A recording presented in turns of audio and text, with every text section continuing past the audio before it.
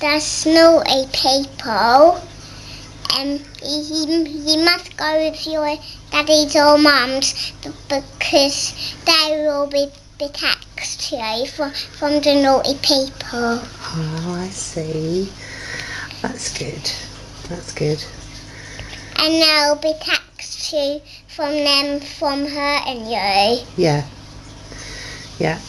But when you're grown up, like 32, like my mum, you can go in the woods on your own because you're grown up. Because sometimes you don't need your daddies or your mums.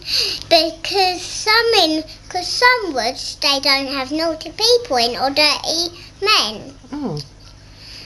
So, sometimes you can go in the woods on your own, but sometimes to make sure, go with a grown-up when you are grown up, and go with another grown-up because they need to protect you from, because if there's naughty people, dirty men. Right, okay. So just in case. Yes. Hmm. But if you're still grown up and you can go in there on your own, as your mum and dad says, if they say yes, you can, and if they say no, you can't. Okay, right. But when you're a kid, you can't go in there on your own because there might be dirty men and just naughty people. So just to make sure you need to bring a grown-up with you when you're a grown-up or a kid. Yeah. Okay. And then it's safer. Yes. Okay.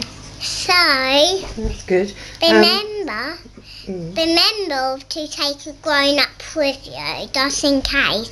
Yeah. In case there's dirty men and naughty people in the woods. Yeah. Because the naughty people might hit you with their bag, or they might hit you with a piece of wood or a hard thing. Right, okay. And it'll really hurt you. So remember to bring a grown-up with you. Okay. But you can go in there on your own if you make sure you look after yourself when there's naughty people and dirty men. Just to look after yourself so they don't hurt you. And how are you going to look after yourself? Right, if there's dirty men and they trying to hit you, just run as fast as you can, run out the woods, go home, lock the door, and come in your front room, and there you go. The naughty people and dirty men can't come in. That's a good idea. That's what you should do. Okay, and what about the police? Could you call the police?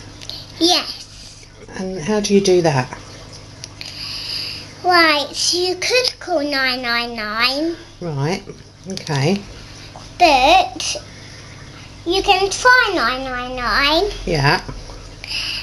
But just to check the numbers. Okay. Just check all the numbers, and if it's 999, that might be the police. Right, okay. And then you can tell the police that these bad people have tried to hit you. Yes. Okay.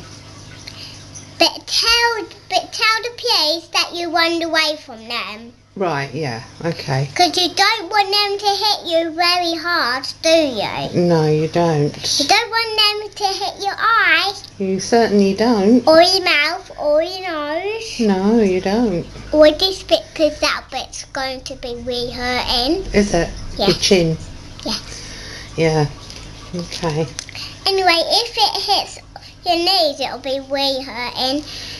And make sure you run away from them and go home and lock the door and go in your front room and shut the curtain so they don't see where you're gone. Yeah. And make sure the windows are shut because if the windows are open, they might come through the window. That's true, yeah. That's a So good you should idea. always make sure your door is locked and your windows are shut. Yeah.